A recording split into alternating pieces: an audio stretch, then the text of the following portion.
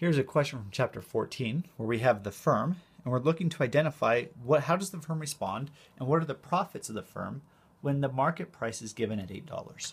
So I'm going to draw out what happens when that market price is $8.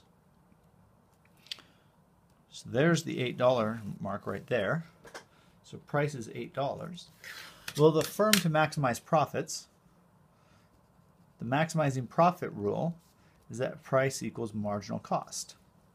Well, in this case, our upward sloping cost curve represents our marginal cost. So this is the point where price equals marginal cost. So we draw that down, and this now is little q star. And so that answers kind of the question of how much the firm is going to produce. They're going to produce 40 units at the given price of $8.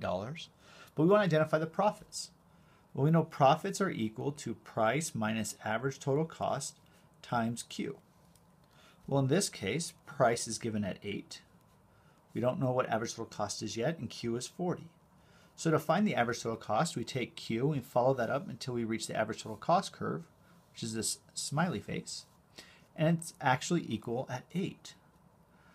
And so that tells us that profits are 0 times 40, or our economic profits are 0.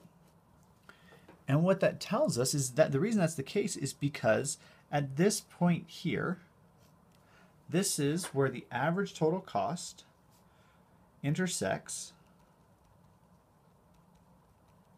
the marginal cost, is called the efficient scale. And if price is set where those intersect, then that's the case when price is equal to average total cost, which means that profits are 0. And so while this is the short run profits, because there's profits are 0, the market's not going to respond with entry and exit. And so when profits are 0, this is the short run equilibrium, but it's also the long run equilibrium.